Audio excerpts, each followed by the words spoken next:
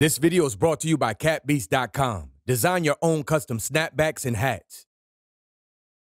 Hey, how's it going, fellas? My name's Andy, and before we start, I just want to say that it was really nice to see Derrick Rose drop 50. I think that was a new career high, and it was just so fun to watch that game. Especially at a time where, most people thought Rose was done. Also, quick story, so in high school I was watching the NBA, but I started slowly getting bored of it a little bit near the end. But when Derrick Rose really became good around like 2010, 2011, he really got me back into basketball. I'm pretty sure I watched like every single Bulls game that season. So yeah, I just wanted to let you guys know that, and I hope you enjoy the video. What kind of expectations do you set for yourself individually going into year 3? It's high. The way I look at it within myself, why not? Why can't I be the MVP of the league? Why can't I be the best player in the league? I don't see why. Why can't I do that?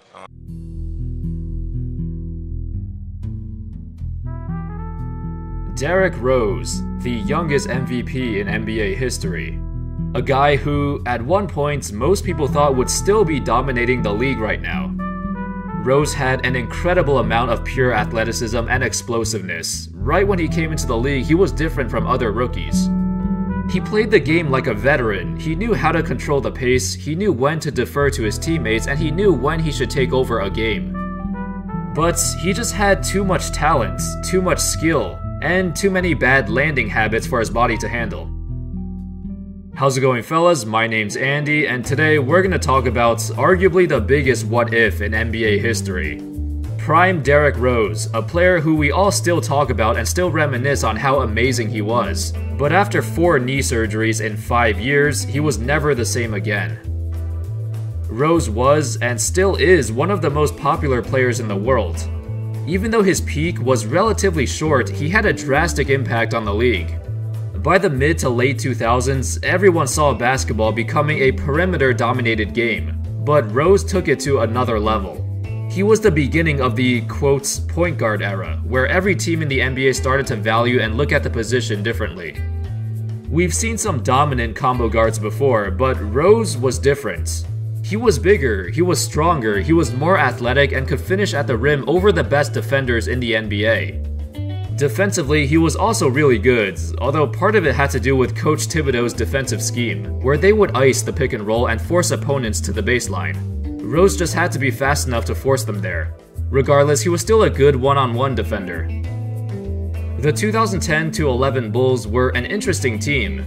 Looking back, if you've never seen that season, you would think Rose carried a bunch of scrubs, because nowadays, guys like Joakim Noah and Luol Deng are seen as a joke.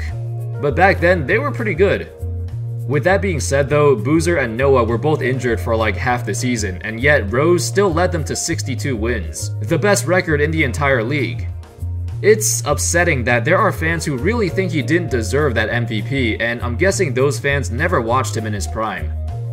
If you just look at his numbers, they don't look great. Well, they do look great, they just don't look like MVP numbers by today's standards.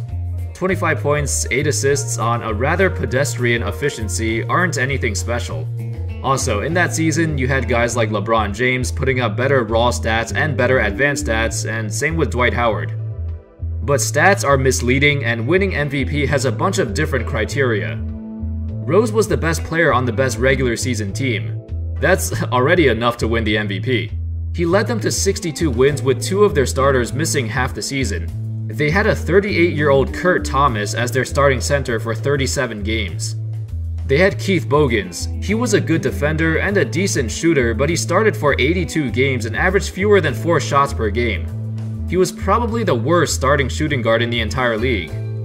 The only other consistent contributor they had for the entire season was Luol Deng, who defended the opponent's best player, but offensively, he was still very inconsistent. Rose was basically their only option. He was seeing double teams every night. On top of that, narrative is important, and the narrative at the time was completely on Rose's side. Everyone hated LeBron because he joined the Heat and he was the enemy, and Dwight was great, but his team wasn't winning enough games. Rose definitely deserved that MVP. Nowadays, there are a ton of comparisons to prime Derrick Rose.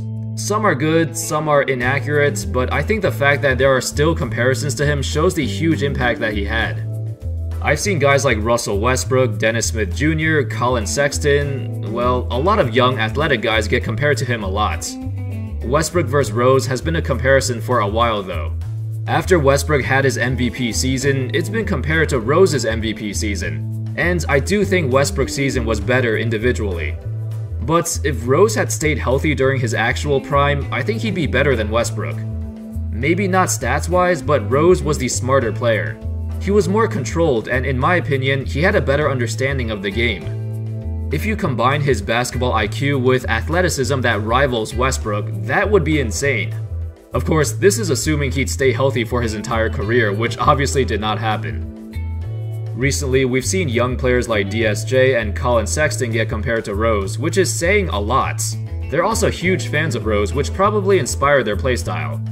Heck, DSJ was asked about who his top 5 all-time starting lineup would be, and he put Derrick Rose at point guard. Top 5 all time? Point guard, I'll take Rose, Derrick Rose at the point.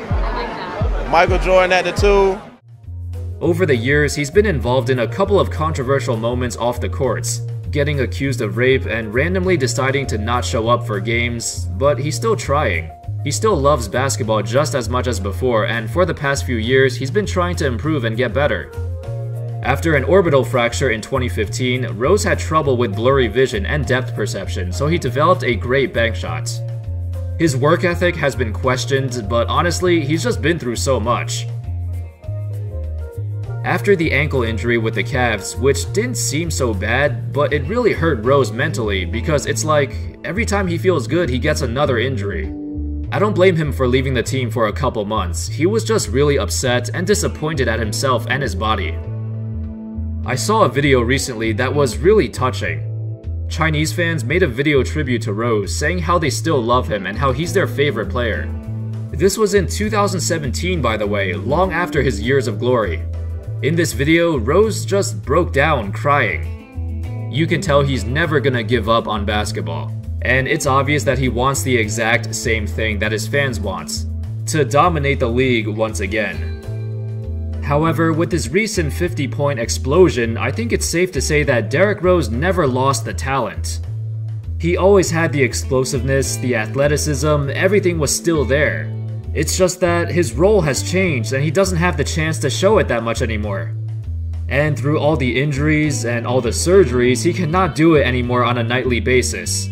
He broke his career high in points during a time when everyone thought he was nothing more than just a role player. He's been doing better recently, but nobody could have expected this. That was just incredible. After the game, you could clearly see how emotional he was.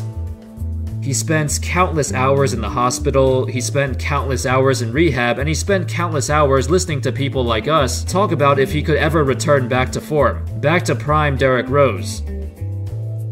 There are thousands of theories and hundreds of videos on YouTube about what if Derrick Rose never got injured.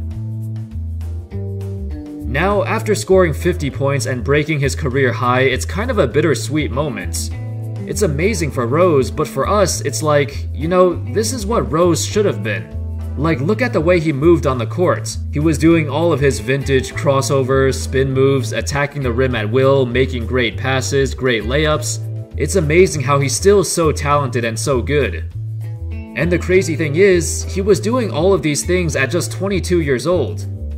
Now, obviously, he did not score 50 all the time back then, but his playstyle is still the exact same, except with a little bit more jump shots. For those who never had the chance to watch Derrick Rose in his prime, this was basically it.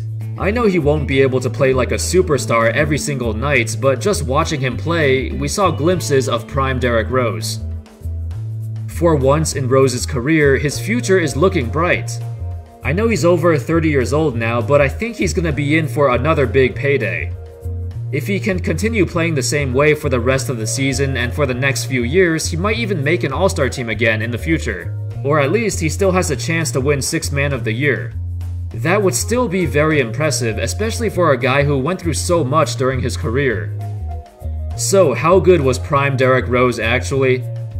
Well, he was a top 5 player in the league, one of the most exciting players the NBA has ever seen. A guy who not only took the league by storm, but also inspired millions of people around the world.